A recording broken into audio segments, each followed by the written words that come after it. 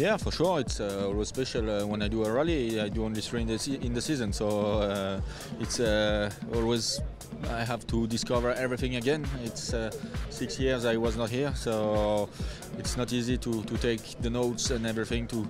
It will not be easy to get back in the rhythm in front of some and trying to fight with some drivers who are in the car every weekend. But okay, I'm here at first to have fun, and so we will see how it works. No, I like to do some rallies sometime. We had a good pace in Mexico. We had a good pace in Corsica. So now we are here. I don't know what I can expect. The condition will be quite different here. So we will see. For me, it's one of my favorites. It's for that I chose it in the beginning of the season because I enjoy the roads there. I enjoy the atmosphere of the rally, and so it's always a pleasure to do this rally. I'm hunted since Portugal, so since a long time already, and I'm pretty much getting used to the situation. We have kept the lead since quite early in the season, and so far we are defending quite well.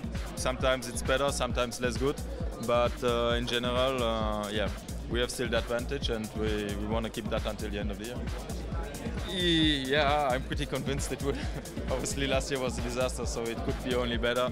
But I think our main target has to be to defend our lead in the championship. And like I say, I'm the only one who will not, in any kind of situation, not lose my championship this weekend. I will anyhow, if I don't win this weekend and the others retire, I will anyhow fight for the championship until the every last event. So I'm in a comfortable situation about that. The others have to be careful. They need to be at the finish. If not, the championship is lost. So I think they have much more pressure than me, actually. Yeah, it is, because they can't do anything wrong.